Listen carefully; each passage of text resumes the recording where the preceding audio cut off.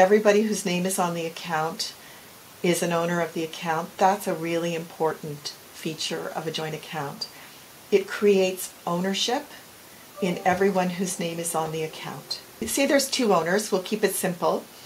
Either could get an ATM card and start taking money out of a machine.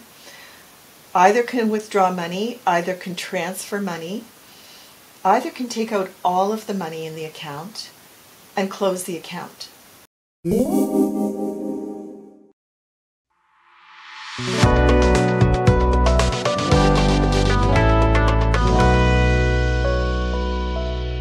Hello, I am Celia Sanka, Executive Director of the DiversityCanada Foundation, and this is the organization that brings you goldenvoices.com, the website where seniors gather to focus on issues of importance to seniors. At goldenvoices.com, you will find the Golden Years Fireside Chat. That is our series where we speak with experts as well as everyday seniors on topics under the theme of living longer and living well. Today we will be taking a look at an unfortunate fact of life, and that is that there's a growing problem of elder financial abuse. We'll be looking at the topic and zeroing on a specific form of that is abuse involving joint accounts. Joint bank accounts. Here to help us understand the issues is Jan Goddard, who is the founding partner of Goddard Gamagay LLP. Jan has been working in the field of elder law even before it was a recognized field as elder law.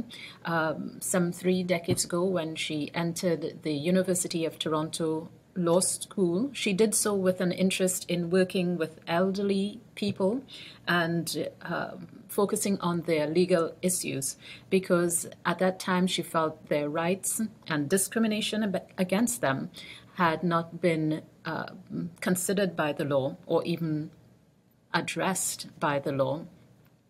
So over the years, the field of elder law has grown, and Jan has been working in many capacities in that field. She served for 10 years as counsel at the Office of the Public Guardian and Trustee in Ontario, and so dedicated she has been to this clientele that she obtained a certificate in gerontology from Ryerson University. She was selected by her peers to receive the Award of Excellence from the Trust and Estates section of the Ontario Bar Association, and has been recognized as well Canada-wide by the Best Lawyers in Canada. That organization has, since 2009, consistently recognized Jan in the area of trusts and estates. And Jan, you are also heavily involved in preparing the legal fraternity to better serve older Canadians in your role as co-director of the Elder Law Certificate Program at Osgood Professional Development, and you have also been a co-chair of the Canadian Conference on Elder Law. So you're well placed to help us understand these issues. Thank you, Celia. It's a kind introduction, and it's a pleasure to be here today to speak with you. Thank you so much.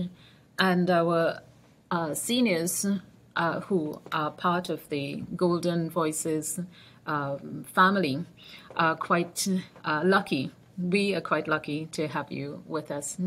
So let's start off with a broad overview of elder financial abuse. What exactly is that, and how prevalent is it in Canada?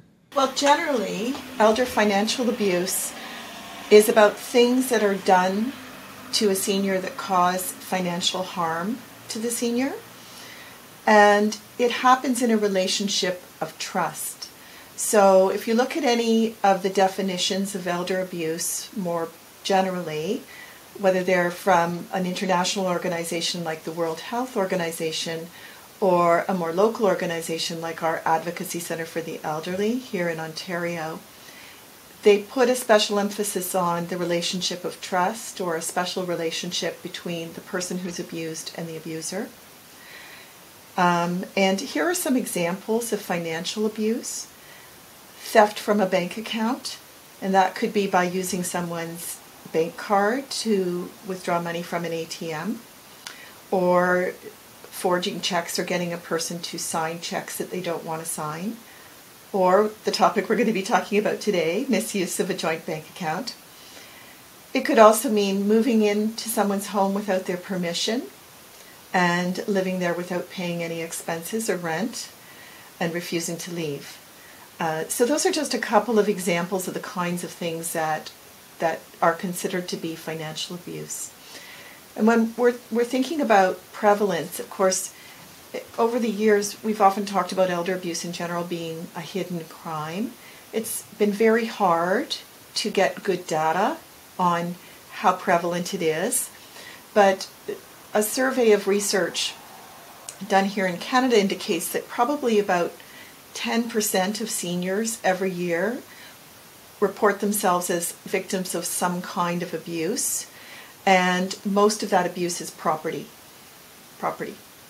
And financial and emotional abuse are considered the most prevalent forms of elder abuse in Canada, and I should say that emotional abuse often accompanies financial abuse, either as part of how it gets perpetrated or the consequences of it. And when you're talking about persons over 65, 4.5% of them will report themselves as suffering some form of abuse over the course of the balance of their lives from 65 onwards. So it's a fairly serious problem. If we think about our own personal circles of friends and relatives and just people we know and neighbors and that kind of thing, we almost certainly statistically are likely to know someone who is being abused financially or will be abused financially within the next few years based on those statistics. So you said it's about 10%. Now, the interesting thing is that we had a discussion with the OPP on a general topic on fraud. And one thing that the OPP made a point about was that when you're speaking about the reported number, it's actually quite low, and the actual problem is much larger, because in terms of fraud, our OPP officer said it's just about 5% of the actual victims come forward.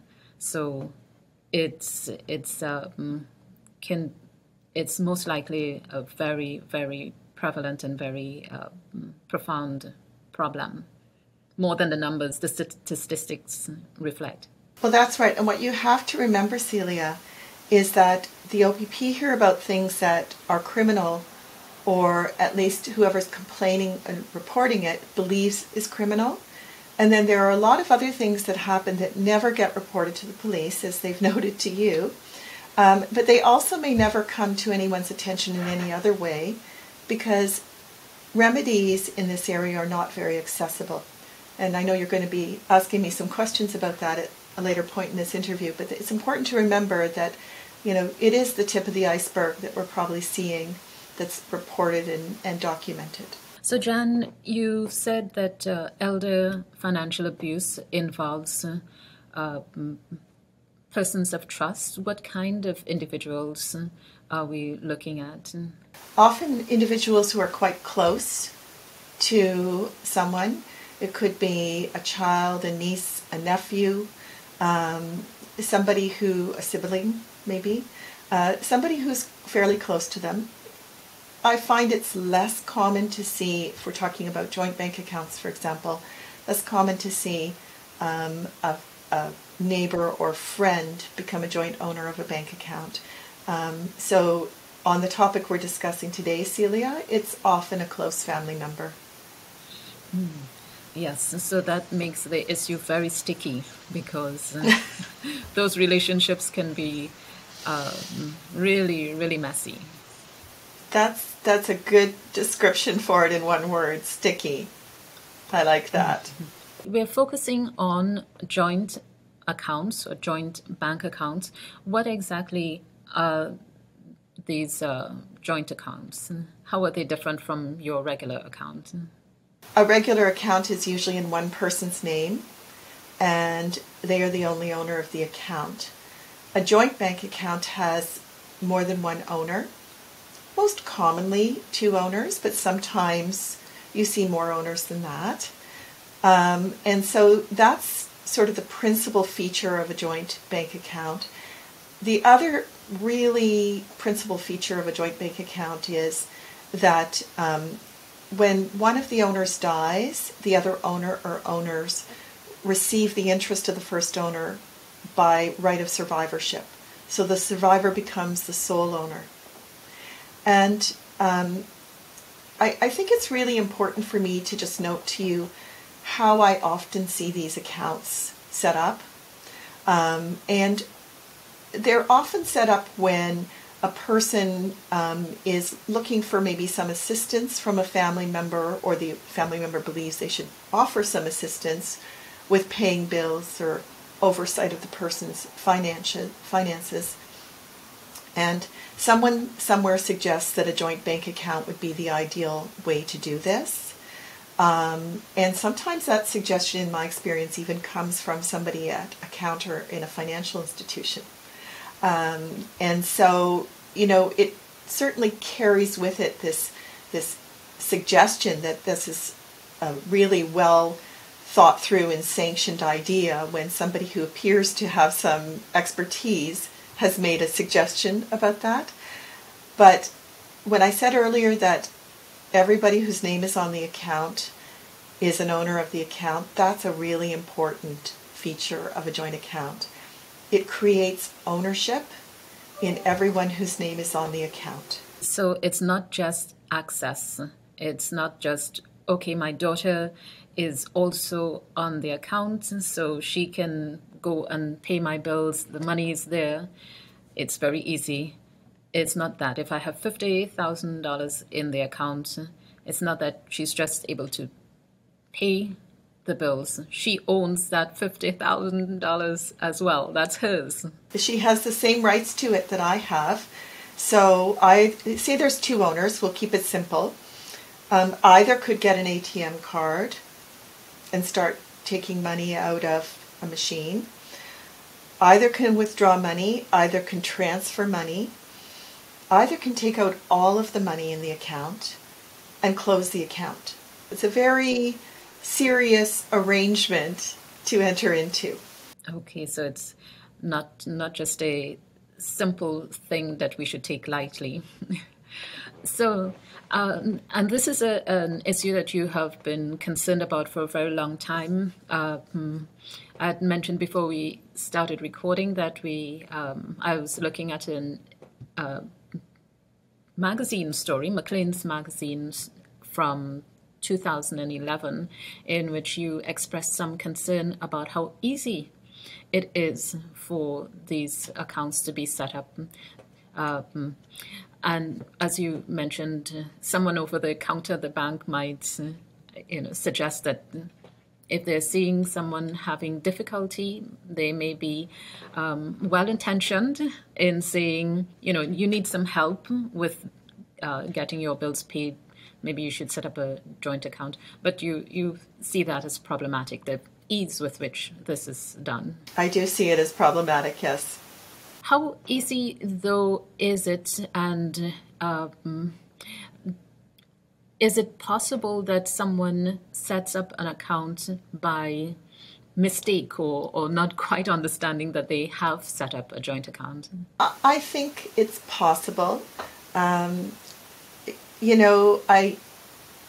think that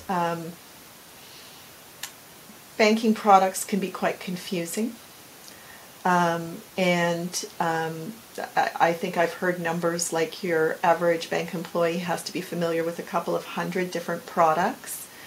So it may be difficult when you're having a conversation with someone at a financial institution to fully understand the implications, particularly if you're being told up front by perhaps a family member who wants the account to be set up, this is just so I can help you. Right? I mean, that's maybe the messaging that people often hear. It's just so I can help you. There's some other messages that we can talk about that people hear in relation to why you should set up a joint account. But I think that often there is a misunderstanding about what the implications are, because there's more to it than just dealing with this bank account. There's vulnerabilities and risks that you create for yourself when you've set the account up. There's a term that I came across that is relevant in this area. It's informed consent. How does that play out when we're talking about a joint account? It's interesting because we don't often think about informed consent when it comes to financial transactions as much as we do with respect to personal transactions.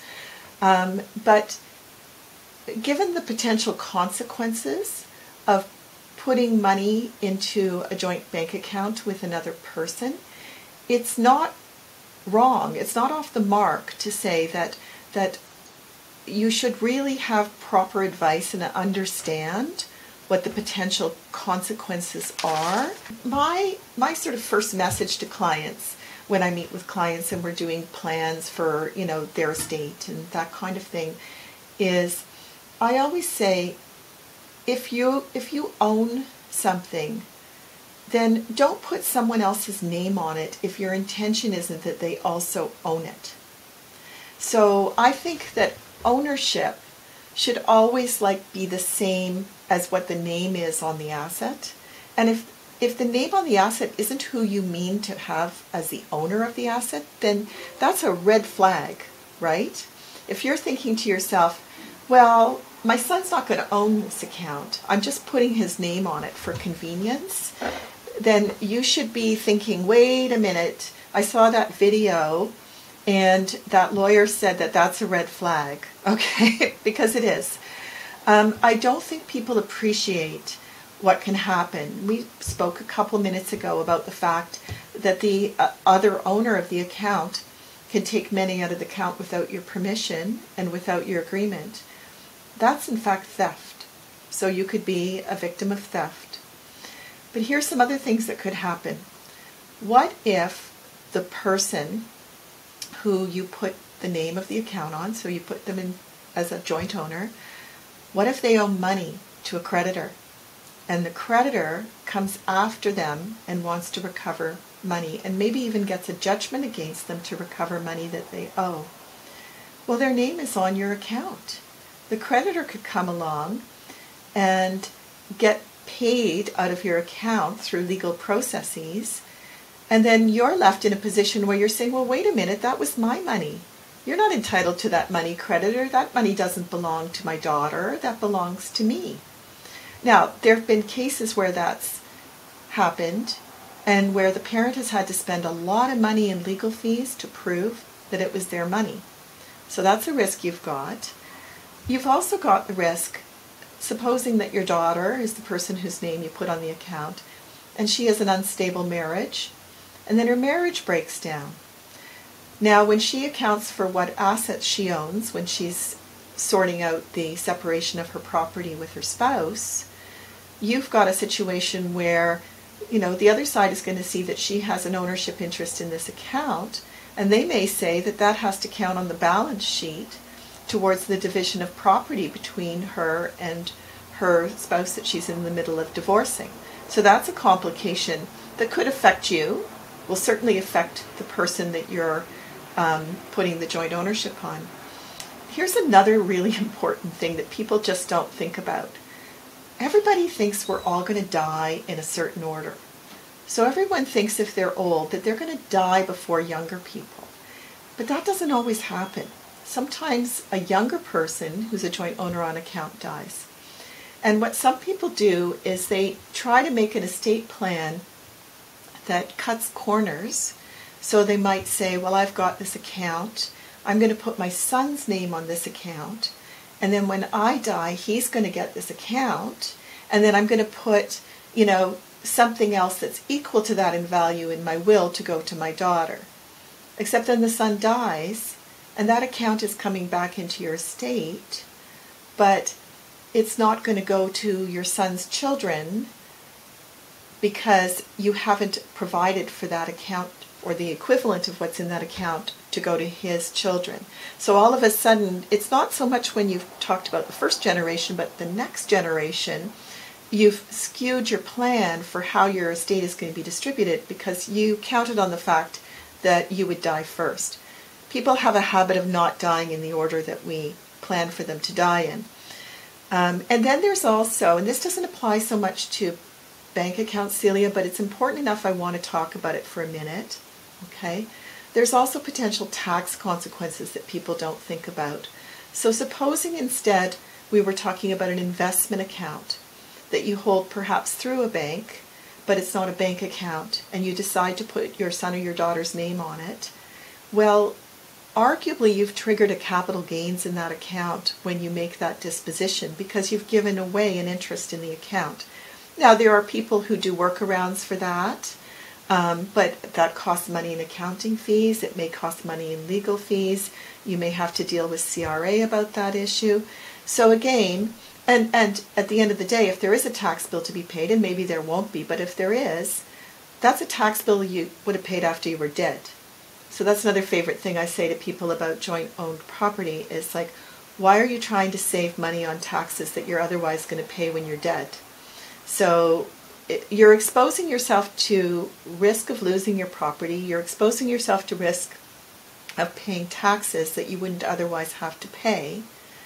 And it doesn't make a lot of sense to do those things when there are alternatives available. That sounds actually kind of frightening that you have, as a senior, your funds in your account, and there's a breakdown in your, let's say, your daughter's or your son's marriage, and then that becomes part of the property that the ex-spouse makes off with. Or claims. How much have you come across that actuality in your practice? And what is the emotional toll that takes?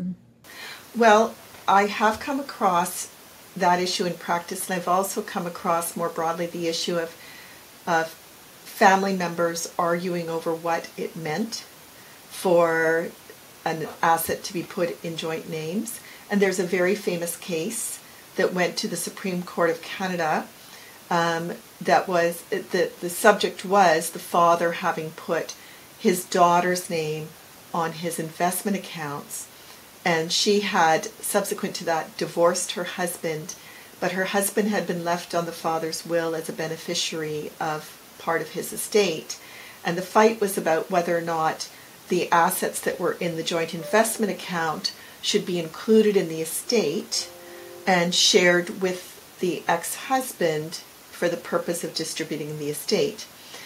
That fight was dealt with first as a result of a trial that went on for, a number of days in Ontario, and then it went to the Court of Appeal, and then it went to the Supreme Court of Canada, and ultimately the Supreme Court of Canada decided that in fact the father had intended that she would receive what we call a beneficial interest in the joint account, and that she would get it by survivorship and that it would not be part of his estate. But my guess is that probably cost a couple of $100,000 in legal fees. It took 7 years to resolve, and I'm sure that the deceased father never had any intention that much strife would be caused to his daughter and more broadly to his family, and that much money would be put in lawyers' pockets to resolve this. So, we see a lot of fights about joint bank accounts in my area of work, but there's a really strong and graphic example of what the toll can be for someone. And as I said, the person who put the money into the joint account, they may be dead by then, but there's still a lot of stress and grief to be dealt with by the family members afterward. Is there any situation in which it's good for a senior to place someone else's name on his or her account? You seem to be against it totally.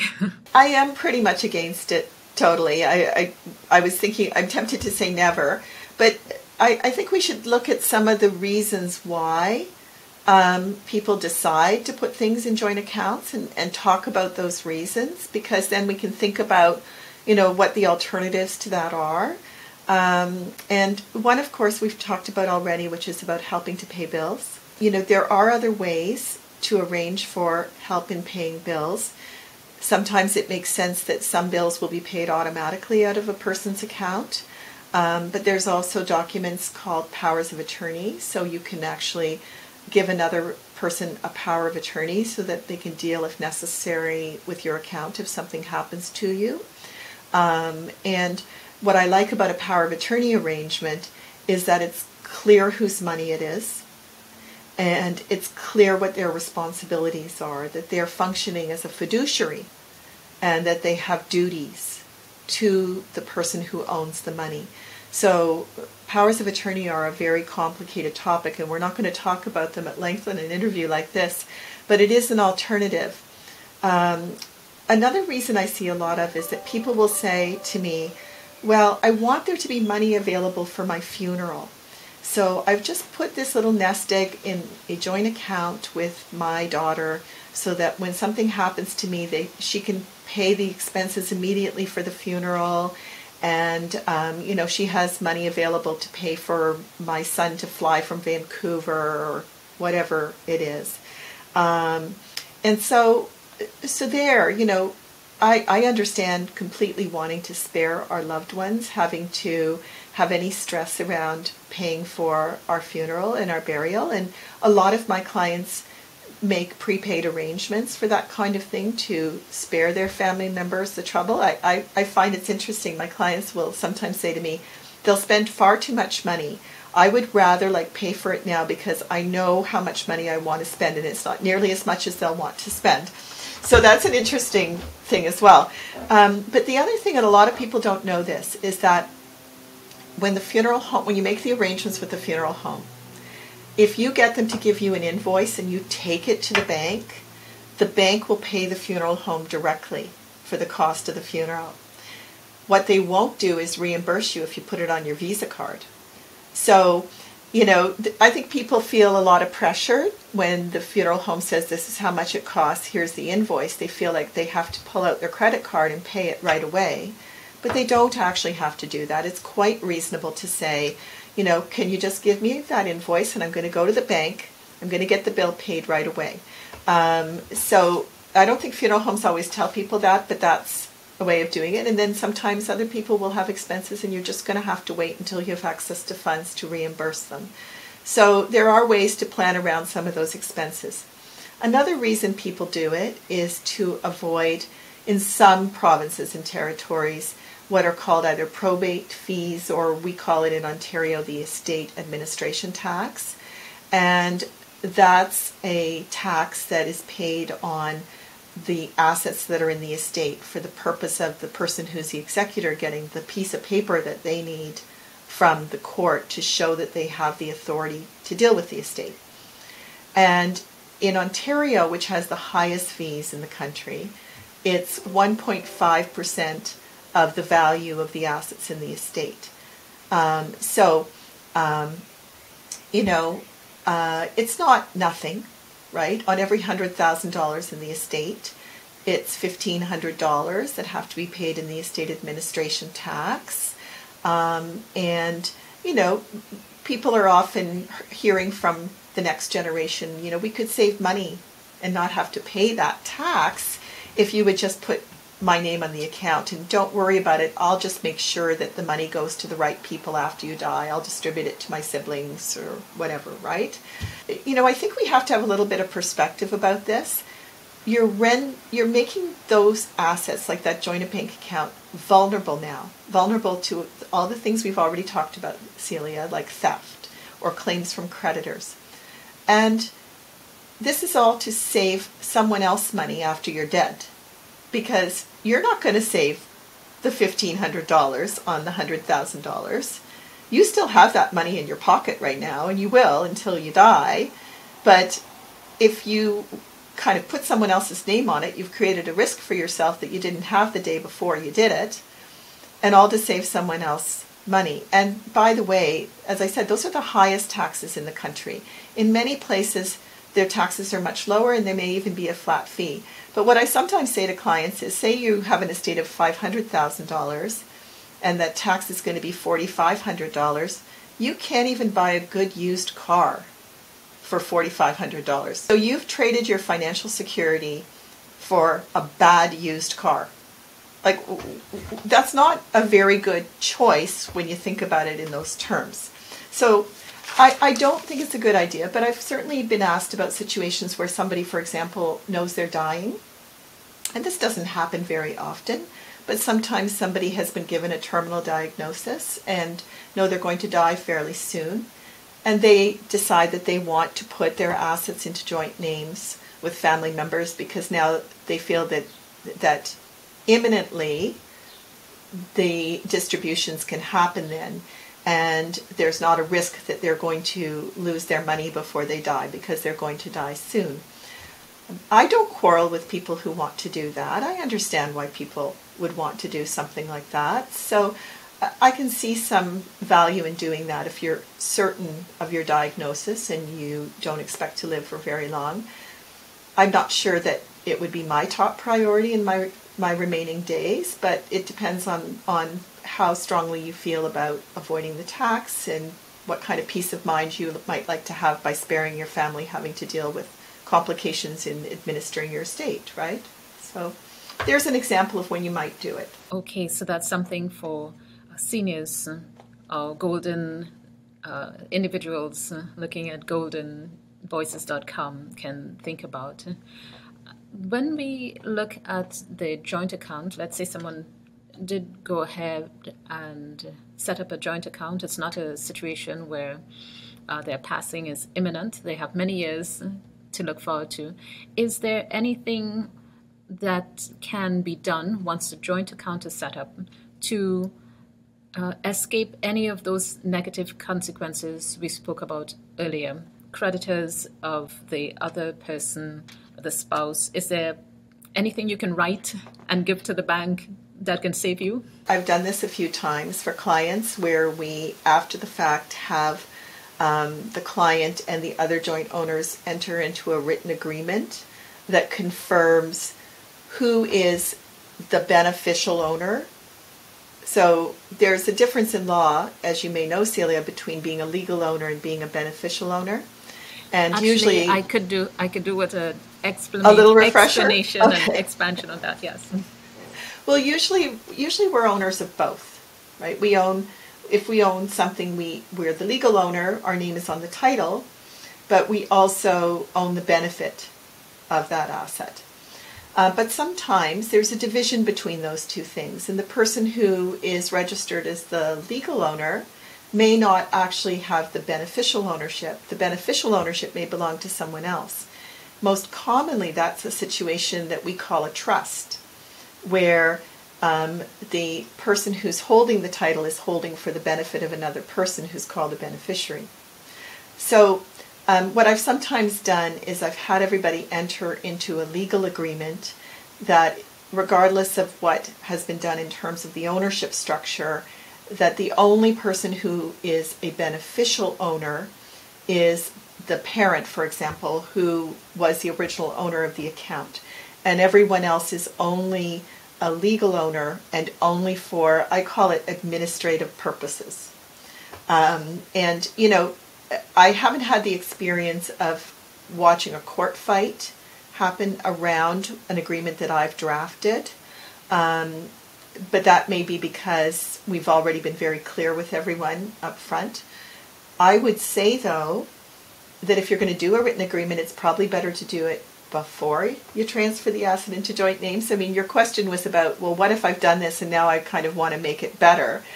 And I've had lots of people's children who are quite happy to sign when this is presented to them, and we always encourage them to get their own legal advice. But it is ideal if you've thought of it ahead of time. If you really, really want to have a joint account, think about it ahead of time and get something put in writing.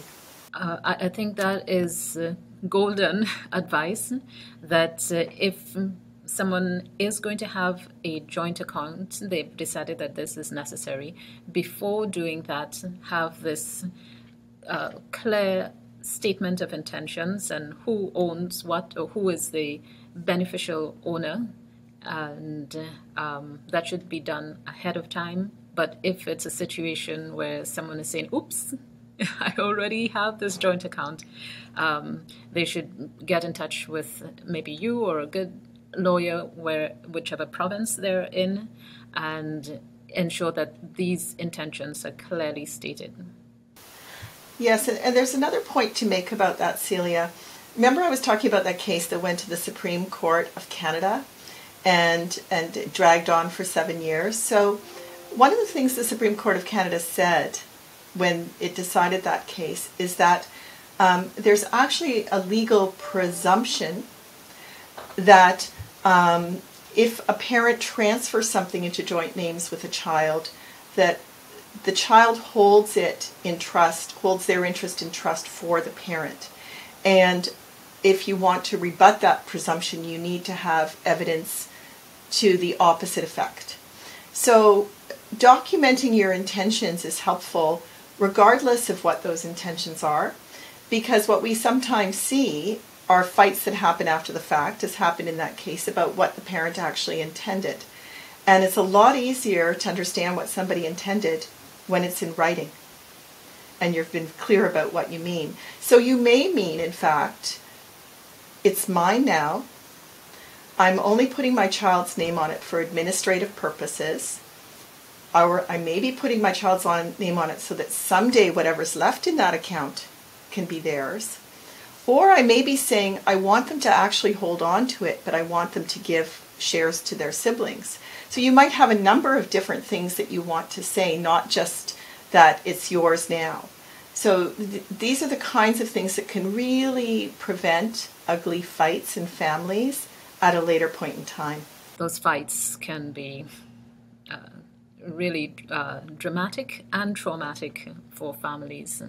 So getting the intentions down with a little bit of time, expert help, and setting things out that can really save both emotional turmoil as well as the links, the bonds in families. You mentioned earlier when we were talking about what can go wrong, and that person in a role of trust taking the money for themselves, and you said it's theft. Is that something that you can take to the police if you're a senior and someone has betrayed your trust and the money is gone? Can you go to the police and say, help me first recover the money and bring this person to justice? I think it is a good idea to go to the police. The police need to know what's happening in the community, and they may be able to help you because there may be some fraudulent elements to what happened that can be pursued and investigated and prosecuted. But a criminal case may be very difficult to prosecute when money's been taken out of a joint account because the other owner is an owner. So they've taken assets that belong to them as well as to you. So, the police are only going to ultimately prosecute a case where the evidence is clear enough. You can sue in the civil courts, but that's going to cost you money. And, if someone else is claiming against that money, like a creditor, you can defend yourself, but that's going to cost you money. So, again, we have to consider what the consequences are of the simple act of adding someone's name to an account. And I suppose, it's the usual, the horses are already out of the barn situation, and it's going to cost you something to get your money back. Yes, so it can be that you're in a lot of trouble, a lot of hot water, if it comes to that where someone has taken the funds or a creditor is after the other holder of the account. A final area I wanted to look at, Jan, was let's say it hasn't, it's not a full-blown problem, but the senior is realizing that things could get problematic. You're seeing little bits of funds disappearing, and you know that that's probably going to snowball. Is there anything, once a joint account is set up, a senior can do to reverse that, apart from, we spoke about the documenting that this person is supposed to be just in an administrative capacity. Can you switch it off, that joint account? Yes, well, my first piece of advice would be talk to your financial institution and ask them for advice, because they have their own rules and procedures. But I would be looking to move my money out of an account that was joint if I decided I didn't want to take the risk any longer, and move the money into an account in my name alone before the other owner does that. And if there's any difficulties in doing that for some reason or another, you might want to think about at least stopping the flow of money into the account. So often we're talking about an account where someone's pension or old age security, CPP payments are being deposited. So you might need to set up a new account and redirect the flow of money into the new account so that regardless of what's happened with the funds that are already in the account, there's no new money flowing in to the joint account.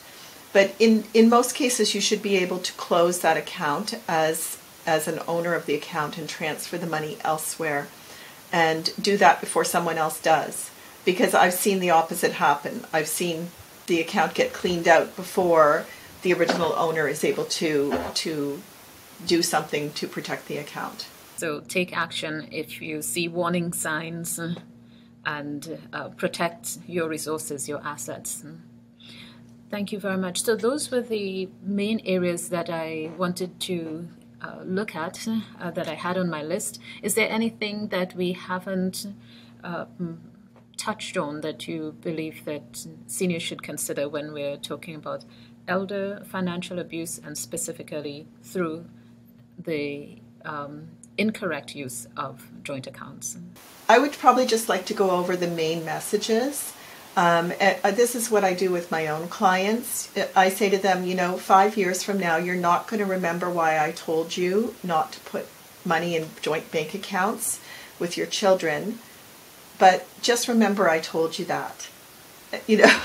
Now, not all the people watching this video are my clients, and I don't think I could handle it if they were, because there'd be too many of them, I hope. But I will also say to them, you don't have to remember all the reasons why. You have a free pass to call me again and ask me, and I'll tell you again why you shouldn't do it. And I actually had one client who did that once. She said, I know that you told me to call you if I were ever thinking of doing this and ask for your advice. She said, can you remind me why you told me not to do this? And so I went through it, and she goes, oh, okay, that's great, thank you. And we were done. But again, like, the main things I say over and over again to people is, the only names that should be on an asset are the names of the people who you actually intend to own the asset. If your intention isn't to give that asset to somebody today and make it theirs, don't put their name on it. Don't take a risk in your lifetime to save somebody else money after you're dead. That's their problem, not yours. Don't make it your problem. And don't trade your financial security for a used car.